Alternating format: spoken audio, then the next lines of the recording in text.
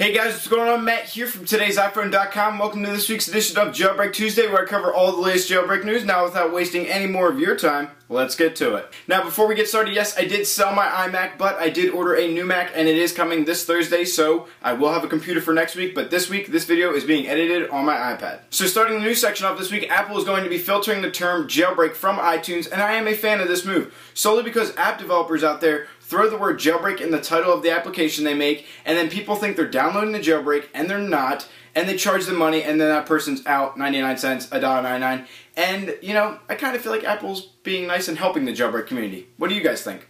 Now, last week I told you guys the iPhone 3GS and the iPod 3rd generation would not be supported by the Untethered jailbreak for iOS 5.1.1, but that has since changed, and your device will now be supported.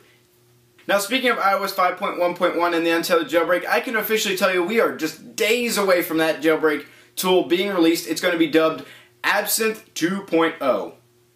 And from the video they posted, it looks like Absinthe 2.0 is going to be very easy and simple to use, just like last time. Now, that's going to wrap up the news section of this week's video, but before we head into the Tweak of the Week, I want to mention that you guys should be backing up your iOS device if you plan to jailbreak, just because you want to have a restore point either in iTunes or in the cloud, just in case something does go wrong. Also, if you're not, please subscribe to Today's iPhone's YouTube channel, so when the jailbreak is released, you'll know about it right away. And now, this week's Tweak of the Week winner is Reveal, which allows for longer notifications, meaning when you get an SMS or an iMessage or any notification, it's not going to be just a short little blurb. It's going to be the whole message, which I find very useful, so it's worth checking out. It's Reveal inside Cydia. And that's going to wrap up this week's edition of Jailbreak Tuesday. I want to thank you guys so much for watching. Please be sure to subscribe to Today's iPhone's YouTube channel by clicking subscribe above. Leave your comments or questions down below. And if you're looking to get in contact with me, all the social network links in the description lead to me, so feel free to click them. Thank you guys for watching.